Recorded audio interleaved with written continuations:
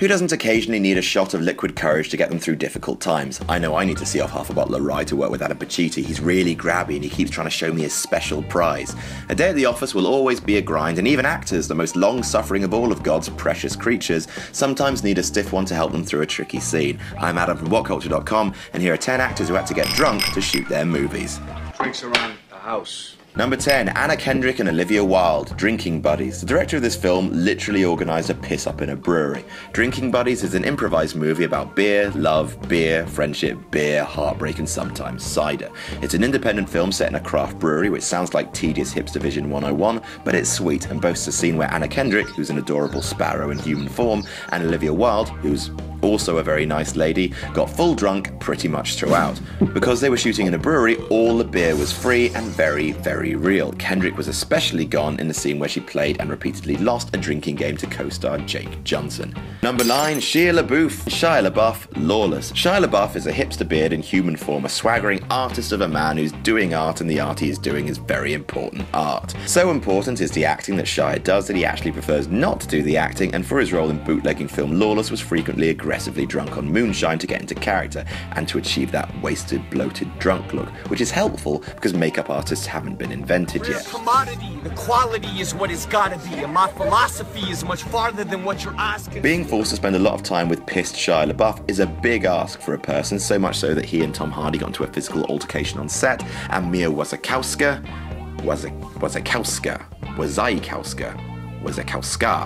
Wally Pfister, her, basically, who played his love interest, actually tried to quit the film, calling a lawyer and telling him to get her as far away from Shia as humanly possible. Do it! Number 8, Margot Robbie, Wolf of Wall Street. To be honest, considering that Martin Scorsese's Wolf of Wall Street was a Ron Perlman's house party of coke, quaaludes and booze, I would be legit flabbergasted if there wasn't any boozing on set. However, here's the one I know about. Margot Robbie was a relative newcomer compared to DiCaprio, her on-screen partner, and for that infamous nude scene, the first in her career, she's confessed that she needed to take 3 tequila shots in a row before filming to calm her nerves, appearing before Leo, because yeah, he's the intimidatingly beautiful one in this scenario.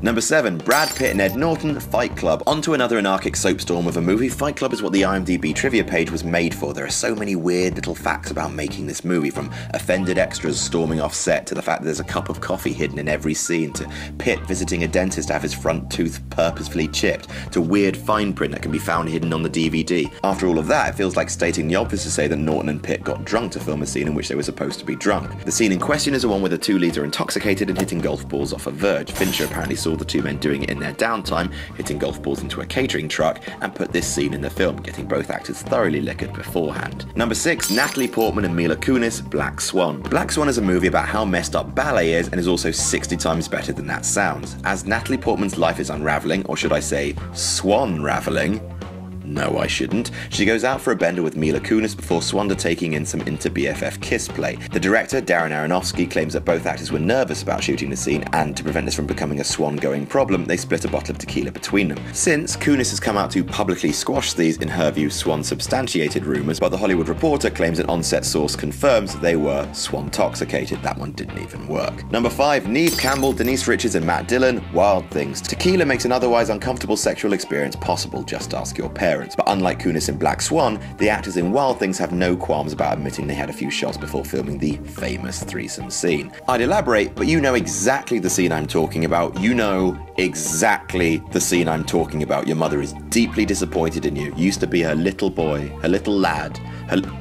I may be projecting here. Moving on. Number 4, Billy Bob Thornton, Bad Santa. Bad Santa is technically a Christmas movie, only as much as a bun filled with Beatles is technically a sandwich. A nasty, greasy, and deeply funny movie about Billy Bob Thornton and all the terrible things he says and does whilst dressed as a mouldy Kringle. Old Billy Bob even told Film 4 in an interview that he was, at times, genuinely wasted in the movie. In his own words, if you're going to be playing a guy like this, you can't be sort of drunk, you know? And I wasn't sort of drunk. Fun fact, the Coen brothers, who exec produced the film and tweaked the script, thought the addition of the sentimental scene at the end made the movie, in their own words, a piece of shit. Number 3, Apocalypse Now. Speaking of pieces of I'm kidding, put your keyboards away. Apocalypse Now is a masterpiece, but it nearly destroyed everyone who worked on it. It was plagued with problems, including Martin Sheen having a heart attack and Francis Ford Coppola, most famous for directing Jack, losing 100 pounds during the shoot. 100 pounds in weight, I mean, not money. The film lost way more than that. This film is a $20 million disaster. Why won't anyone believe me?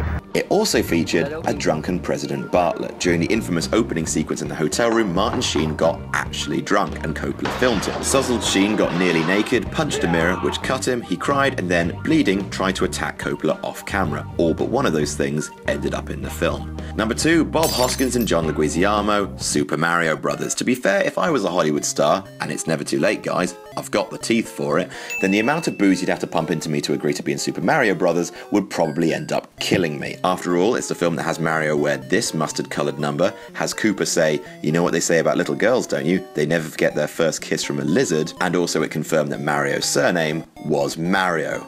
It's Mario and Luigi Mario. For God's sake. Both Hoskins and Leguizamo soon realised that the movie they were in was going to be a monster turd, around the time when Hoskins broke his finger, was electrocuted, and nearly drowned in on-set accidents. Fun fact, he told The Guardian in an interview that making the film was his worst professional experience. Ha ha ha, Mario.